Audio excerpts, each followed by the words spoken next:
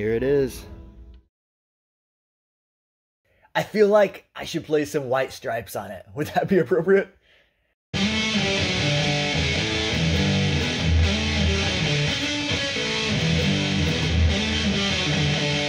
Guys, I'm at Third Man Records in downtown Detroit. Check out one of Jack White's guitars. Today's episode of Guitarchaeology, we're going to talk about Jack White, we'll talk about Third Man Records, and we'll dig into the history of Supro.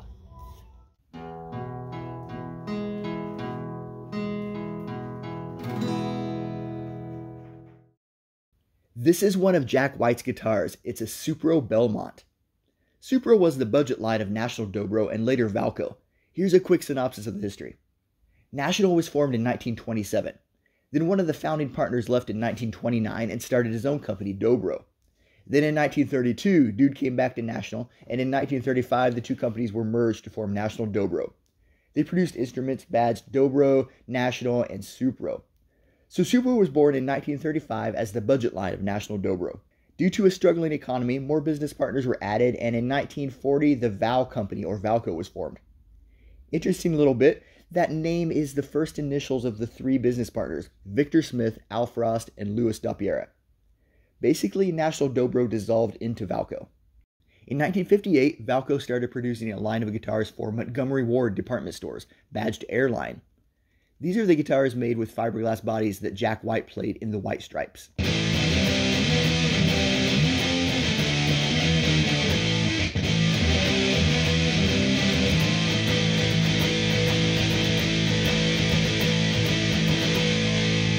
White Stripes started out in Detroit in 1997.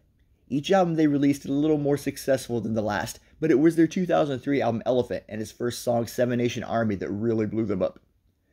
Jack White was known for playing these old 60s Valco guitars. You used to be able to find them cheap in pawn shops, but that was no more once the White Stripes rose to fame.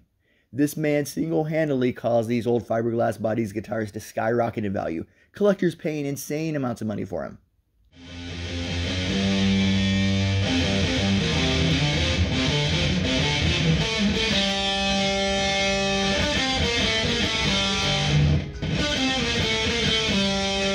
The Third Man record label was started in 2001.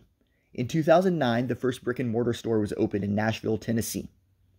Then in 2015, Jack started a partnership with another Detroit business and paid $5 million for the old Willis Overland factory in the Cass Corridor of Detroit.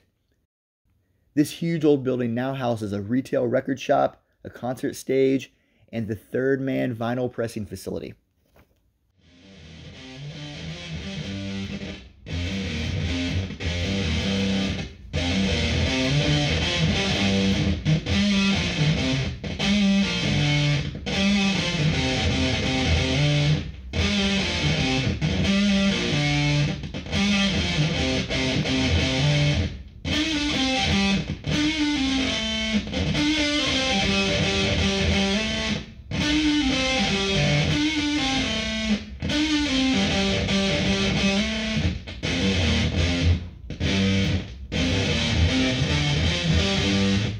Many of these old Supros were built with the fiberglass bodies just like the now famous Airlines, but they have a more conventional shape than the Map Series guitars.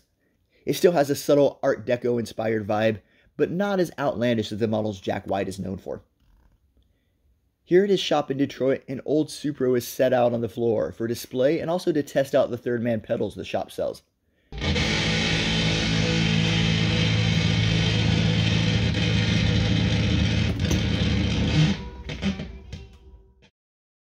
Now, I don't know if this guitar has been played on stage for a White Stripes or a Jack White concert, but the clerks at the record store said for sure this is Jack White's guitar. Let's take a closer look at it. We'll start with the serial number. It's etched into a metal plate on the back of the headstock. All Valco made guitars from 1940 to 1964 were labeled like this. Not just the Supro badge guitars, but also instruments they made for other companies, like Silvertone for Sears and Airline for Montgomery Ward. Here's a list of serial number ranges and dates. Note that it only goes up to 1964. After that, from 64 to when Valco dissolved in 1968, the serial numbers were printed on a foil sticker or a gum label, and they used a different format. Jack Supro has a G suffix followed by 5 digits, G10665. That puts it in the next to the last range in our list and tells us that this Supro Belmont was made in 1963.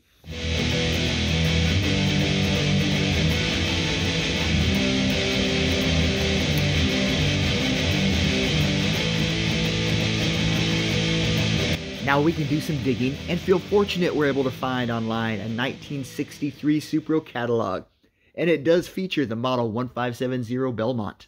It's advertised as a fiberglass body available with or without the exclusive two-way vibrato. It reads, "This value guitar has exceptionally fine tone. Playing action of the 24 3/4 inch scale is excellent.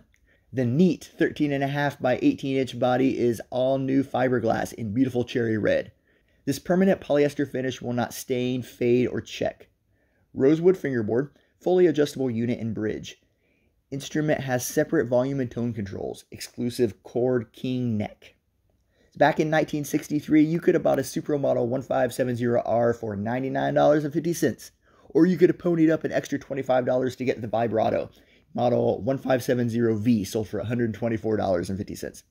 A plush-shaped hardshell case was sold separately for $45. A rectangular hardshell case that was apparently lined in flannel was only $20. Or you could just buy the gig bag for $10. Now let's put the catalog away and examine the actual guitar. Valco claimed the polyester finish would not stain, fade, or check, and they were right, man. Look at this guitar, going on 60 years old and still vibrant, smooth, and shiny. Here's that unique vibrato tailpiece. At first glance, it looks like it has an input jack on top, but that's just a nut. The input jack is here on the front of the body. It has top hat knobs for the volume and tone controls. Here's the bridge that's adjustable with a pair of thumb screws.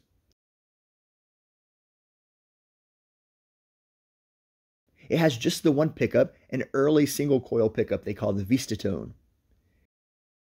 Here's the rosewood fretboard, and check out the wear patterns.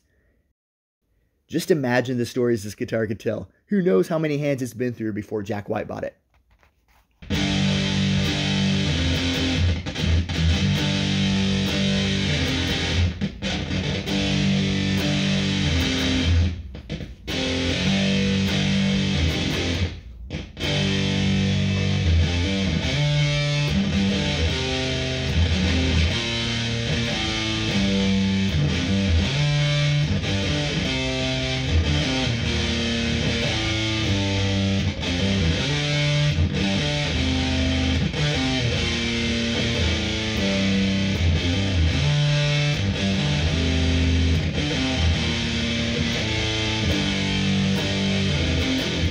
If any of you have owned one of these old Valco guitars, drop me a comment down below, tell me all about it.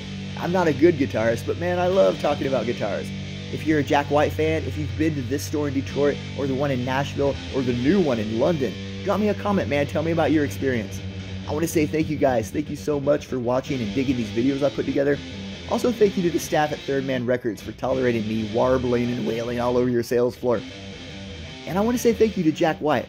I haven't met you in person, but the way you've handled your success is admirable. It seems you don't let fame get to your head too much, and all the cool stuff you've done with your success. You've reinvested your wealth and created this brand, started these stores that just seem so open and welcoming. It's more than I dig your music, you just seem like a cool dude. Thank you for letting me play your guitar. Alright guys, I'll see you next time.